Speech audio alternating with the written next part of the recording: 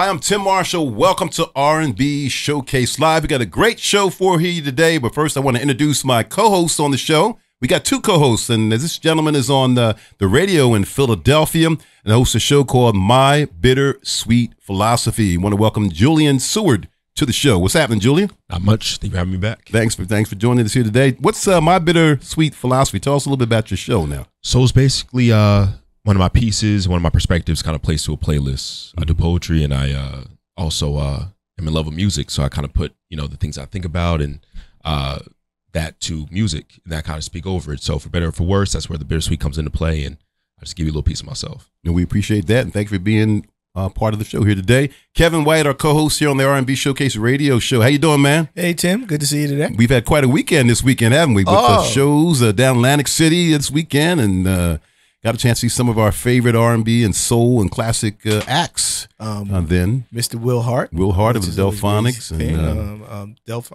With the Delphonics, as you said. Blue Magic. Got to see them.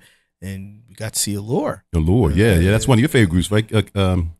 I grew up on them. Julian, that's my era. All cried out. Right. So, you should have came with us to the show, and we got to meet the group. Don't forget the invite next time. I'll be there. there. Now I'm going to remember to do that now, but that was a good thing. And, of course, we had our previous show, a recent interview with the Spinners, who were inducted into the Rock and Roll Hall of Fame, so that's a good thing. Amazing show. It's good to be among the legends. But not just legends, we also have up-and-coming artists that appear on the show. And it's always great to have the opportunity to kind of give back to the young folks and kind of bring them up along with us. And that in mind, we have a special guest who's an up-and-coming hip-hop rap artist, and he's actually bringing rap back. And we're going to take a look at a clip of his current single called Bring Back Rap, and he's going to tell us more about it. Let's take a look at this latest single from our special guest, Cas110. I watched to learn a different way. The OGs gave me the scoop. The OGs gave me the game. They told me go make a play. Just make sure that it's legal and that you stay out the way.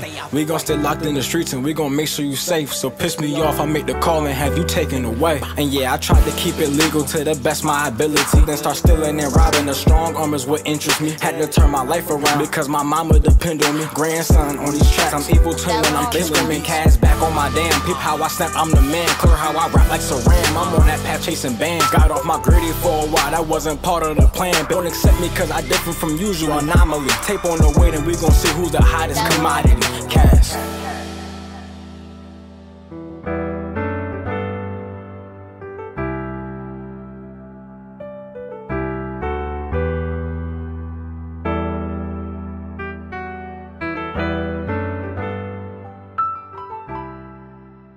His latest single is called Bring Rap Back. We're going to welcome to the show Cas110. Welcome to the show. What's happening, man? I'm good. How you doing today?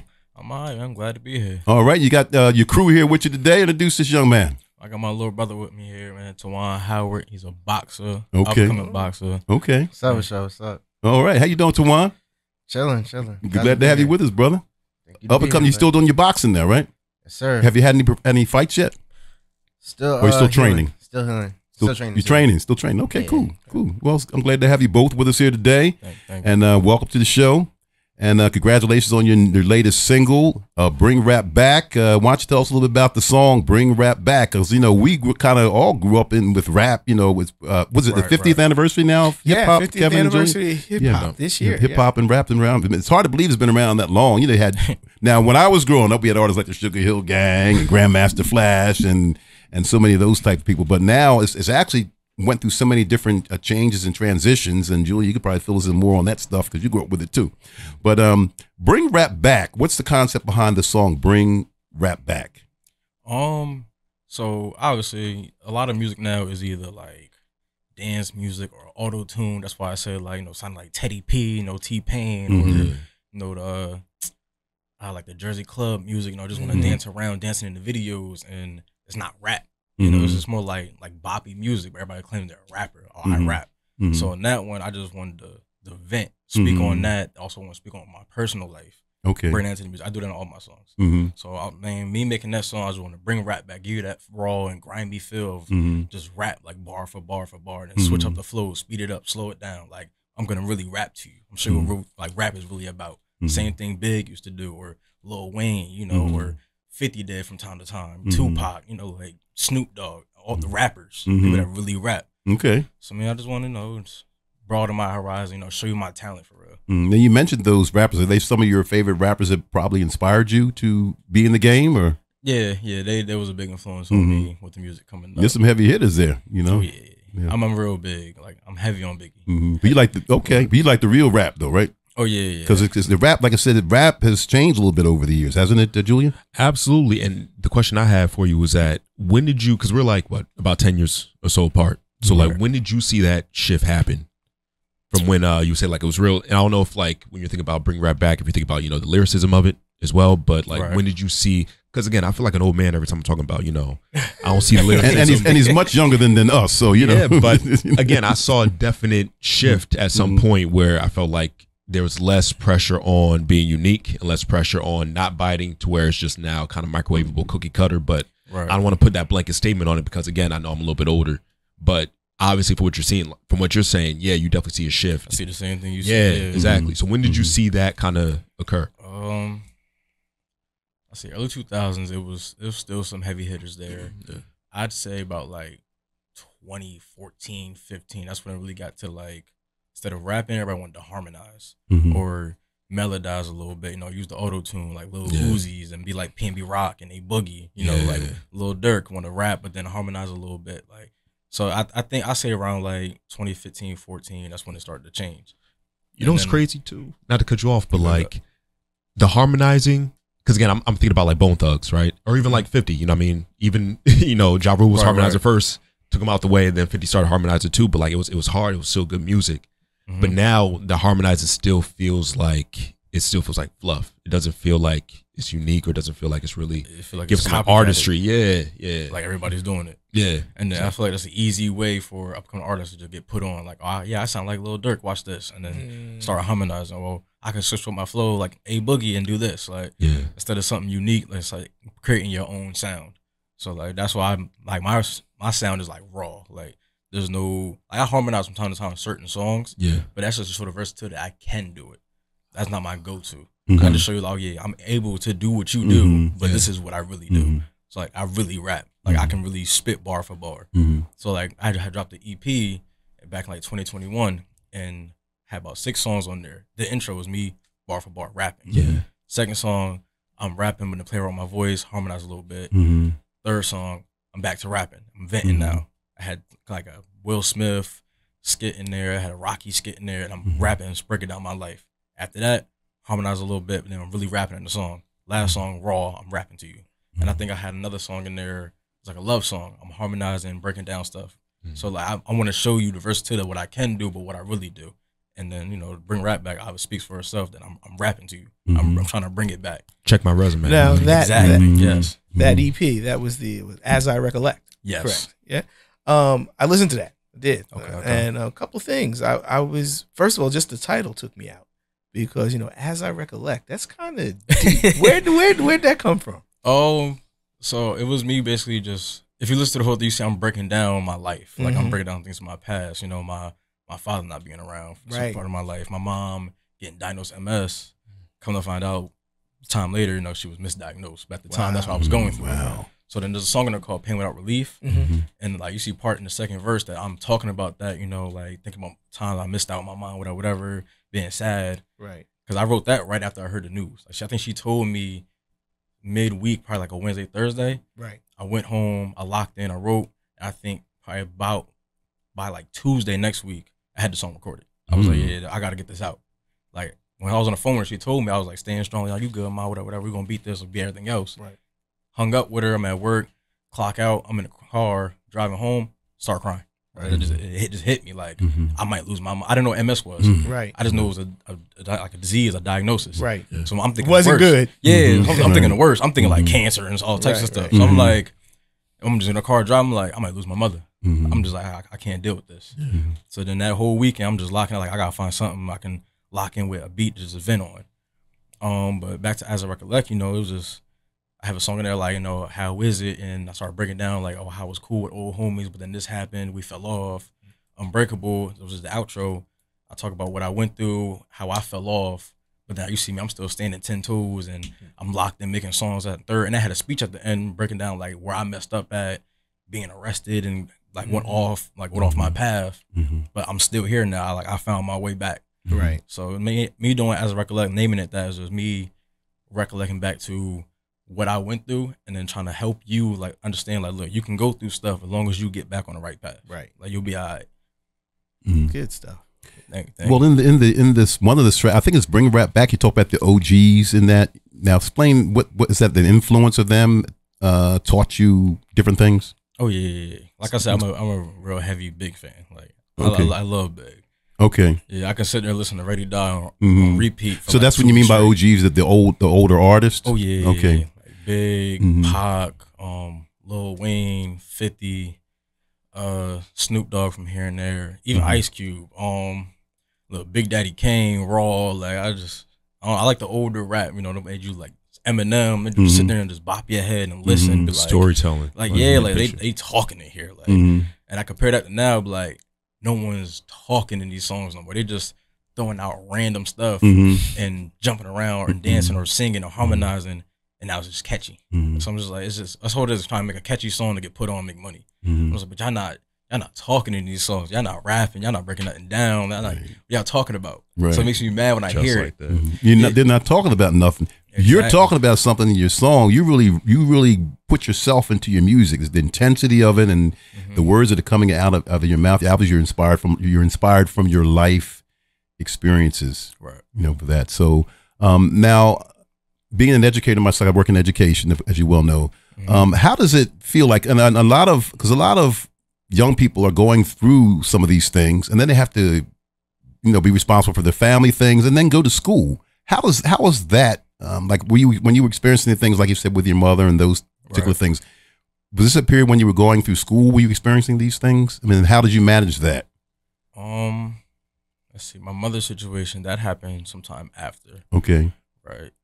A lot of stuff was, me coming to obviously in school. I was a kid. Like my brother was here with me the whole time, so we could both speak on how like we started off poor. We was homeless, like sleeping in shelters and Section 8, welfare, sleeping on people's couches, basements. Like it was times I looked at my mom like, we'll be sleeping at night, and she looked me dead in my eyes, like, I don't know, I gotta figure it out. Like we walking blocks and blocks all around Trenton trying to figure out what we gonna do tonight.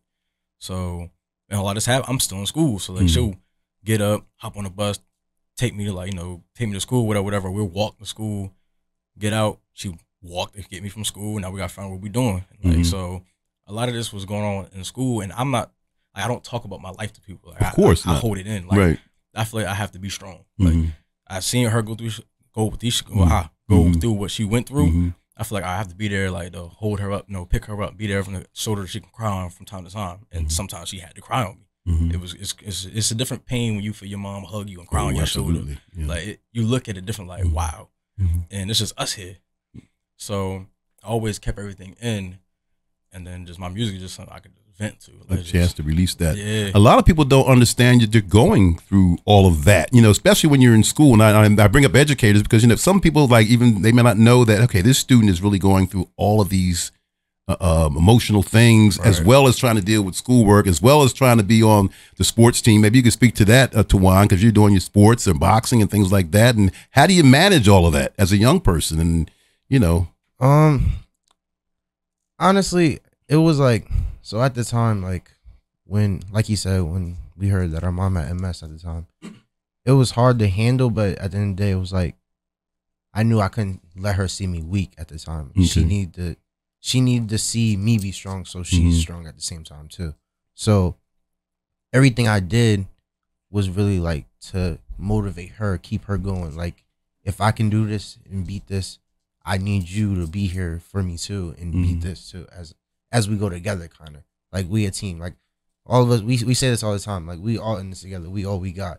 Right. Like and it's crazy because like our stories like really, it's like really crazy. Like and I know a lot of people go through stuff and probably more than us, but like some of the stuff we've been through, it's like we shouldn't have got out of sometimes. Yeah, we'd be surprised like we really made it this far. But we always find a way though, and like it's like. You just gotta thank God on it, honestly. You just pray on it and everything, and you gotta stay positive.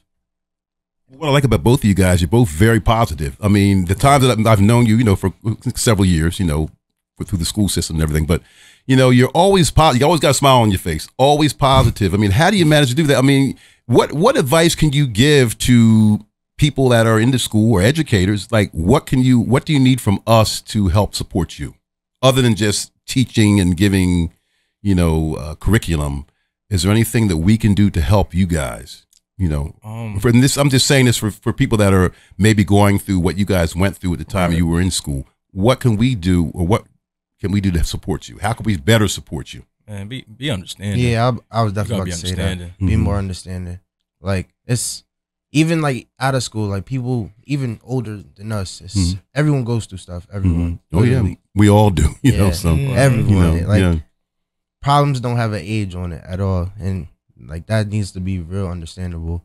Like, regardless, I know that's everyone's go to. Like when times get hard, it's like, man, I just want to quit. Like it might be over for me, but I feel like, you know, like when you got a good shoulder and a bad shoulder, it's like it's over for you, bro. But you gotta have that one person that's motivating you. Like, bro, keep going, bro. Keep pushing. Like, it's not over. Like, you're not at the finish line yet. Just keep pushing yourself, bro. You know, you never give up. You never give up. I mean, even to me in my career path and trying to do the things that I've did, it took a while to get, you know, to become, you know, somewhat of a success in what you're doing. It takes time to do it. You never give up. Ever give up. I mean, what it takes, I try to tell people what it takes is what it takes. I mean, you're meant to go through that. In order to get something, you got to go through something, you know. So that's a fact. So that's definitely a thing. But it's good to be able to have that release, to be able to get that out there. Julian, you had the question? Yeah, I was thinking you guys are both involved in very disciplined crafts. Like boxing is extremely disciplined. I mean, a lot of people, I think, see it on the surface what it is as far as like the sportsmanship goes, but like the actual training itself is all about discipline and discipline of yourself. And the same thing with artistry, of, you know, any kind of creative writing, any kind of, you know, creative output. Right. What did those two disciplines teach you in your life at this age? And what do you think you could take into like the next stages of your life from those crafts? Not everything goes as planned. That's what I learned doing this. Just today, I had plans to have a whole entourage with me and a cameraman and all that. Now, as I'm getting ready to leave and hop in my car and head up here, I get cancellations. I can't make it, bro. This popped up. Yeah. So my brother asked, "Oh, such coming? Nah, it's just me and you. Come on, let's go." It's just you gotta roll with the punches. Exactly. And then, like I said, everything don't go as planned, but as long as you keep going, you good. I'm sticking to my plan. My plan was to come up here, do this interview, and handle business. Reinforces the fact that you're solid and that your brother's solid. You know what I mean? I was just about to say that. It goes back to that. You guys got each other. No matter what else falls, you got each other. My mother instilled that in us, because coming up, all we had was each other. It was literally just my older brother, my mom, my brother. My youngest brother, he was on my dad's side, so I didn't really see him too much. But it was really the four of us in the household, or going through what we went through. She always said, when I leave this earth, my three sons better have each other's back no matter what. Like, even right now, we live together. My mother don't live with us. Yeah. We got our own crib together, just three of us. Oh, okay. Nice. Oh, you got a good mother, good parents, you know, to be able to instill that into you. You could see it in both of you. You know, like I said, both very positive young men, to be able to go through what you went through and to be able to just, you know, I never heard any negativity or anything from you. I mean, it's a great thing, and let you know that things don't always go as planned. I mean, even in our realm, you know, I've had particular guest or host supposed to come. It's always a cancellation, but that's part of the business. Exactly. You know, it's all part of it. But the main thing is that you got here, and I was telling them, I was telling the crew here, I applaud these two gentlemen, because you're supposed to be here at 4:30 on the dot, and you got here at 4:30 on the dot. You know, I said, I never seen two young people so prompt and on the money. That says everything. But you did, and that does say everything. That really sets the tone, and that's part of being professional. You know, even though you're doing what you're doing, it's still a professionalism that's part of this business. And so what we're talking about your music and your latest single, Bring Rap Back. 110, is that your record label? Is that your own independent entity?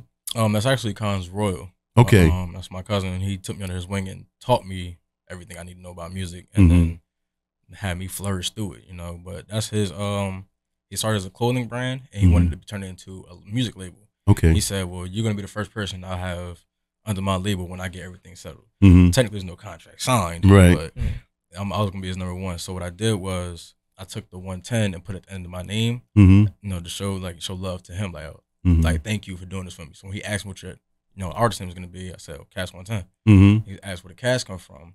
that's from a past relative. Used to call me Casanova growing up. Okay. So I said, all right. So to show my love to her, even though she's gone, I'm gonna take the Casanova, cut it down to Cas, so take the 110, put that together, and I'm sure love both of y'all. So my appreciation to both of y'all. Okay. So 110, that's all him. That's just me showing love. Now, Cons Real, how's he doing now? I know was also an up and coming rapper, right? Oh yeah. Shout out to Cuz.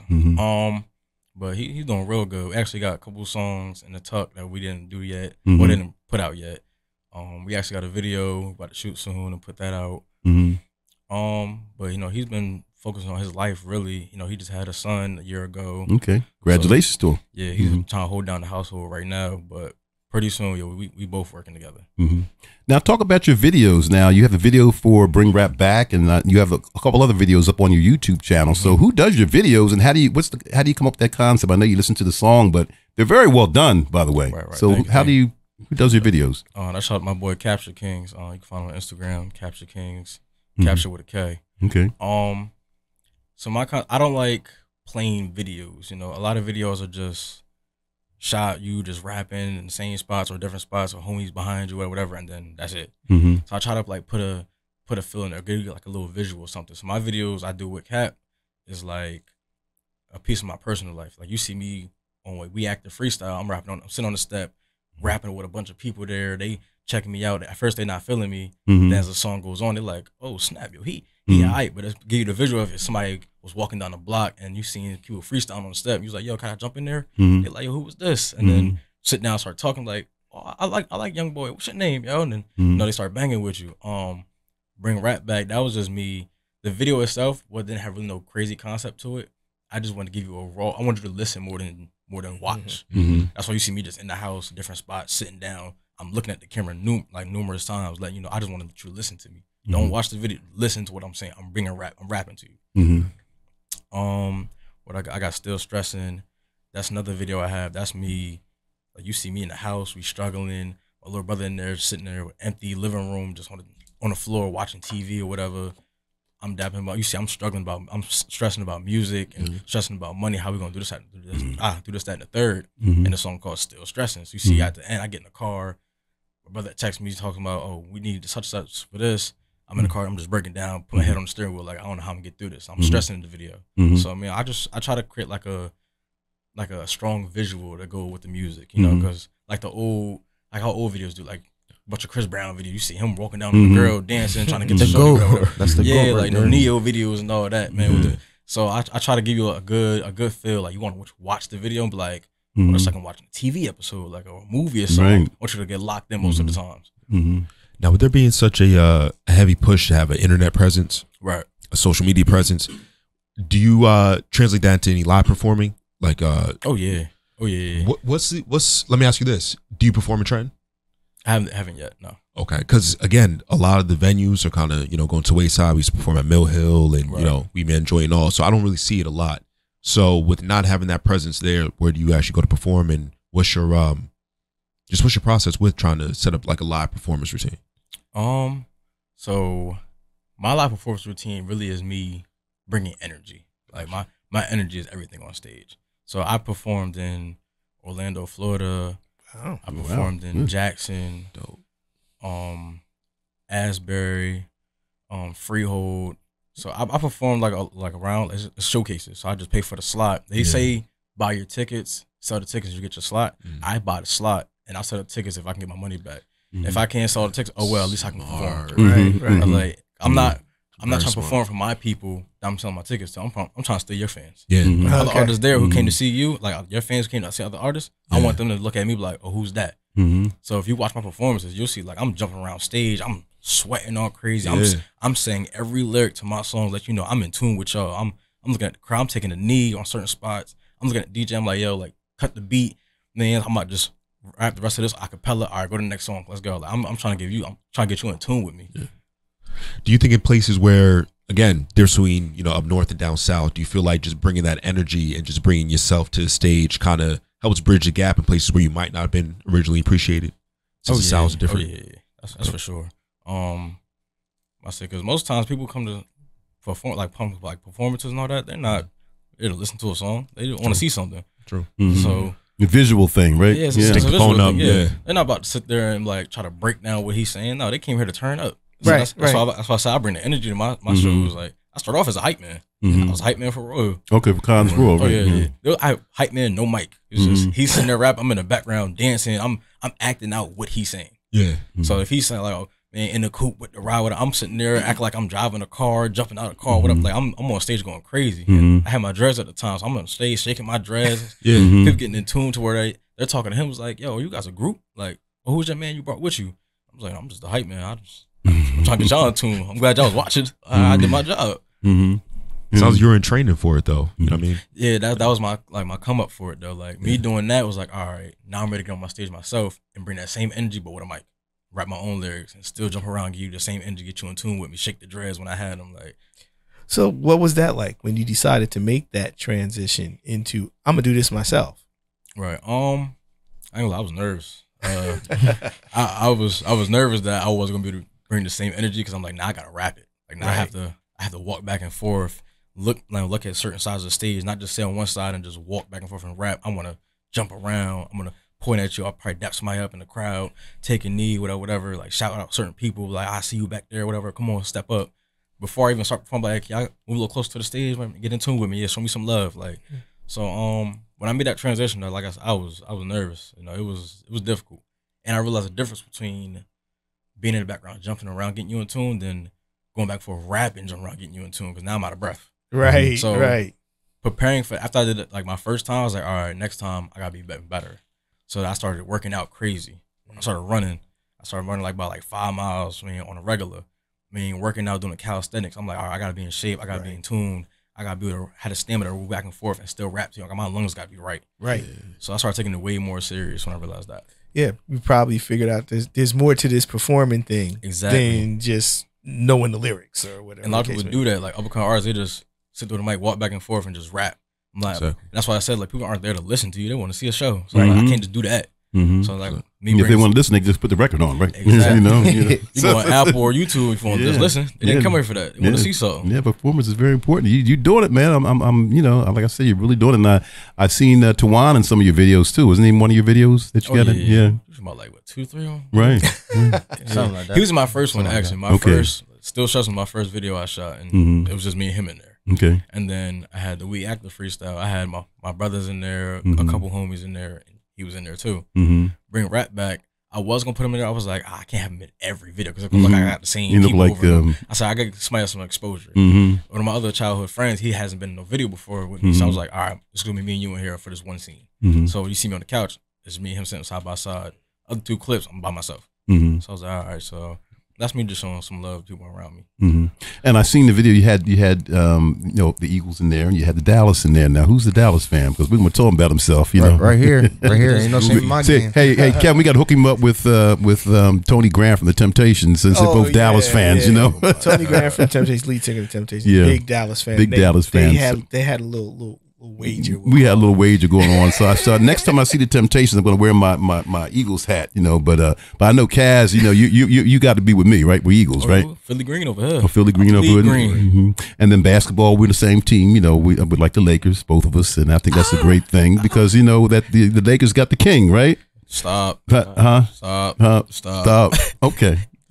You know I'm talking about LeBron James, right? Yeah, he cool. Okay. He ain't no Jordan. Wait a minute now. He ain't no Jordan. Wait a minute. Wait a minute now. Hold on now. I'm enjoying this. So you want 20 years. Now, I promised I wouldn't go do this, but 20 years. Here we go. Going on to year 21. All right. 22. He's getting ready. Okay. So he's getting ready to have. Now how many rings he got? He has 4. 4. He's going from ring number 5. I'm sorry. Jordan has 6. Right. Well, okay, but he did that in 6 years, and that was it, and he was done. LeBron has this extended career, and Your man has played 20 years with 4 rings. 20 played 14 with 6. Okay, but only 6 years and been done. You know, so you know. How many scoring titles LeBron got? That's the 4 rings, going for ring 5. He's going. When he's done, he's going to have 7 rings, right, Julian? Stop. Try to get back up here. Now we know Jokic and Giannis in the league. Okay. Oh well, we'll see. But it's been an interesting season, you know, so far, and we'll see what happens this year. Yeah. No, He did, right? I don't remember that. I didn't get a chance to see that. In a conference. I didn't see that. You need to stop. Chicago, you got a Chicago hat on. So Jordan. Okay. All right. I knew I should have bought my Lakers hat, Jordan. I told this man, you know. More embarrassed.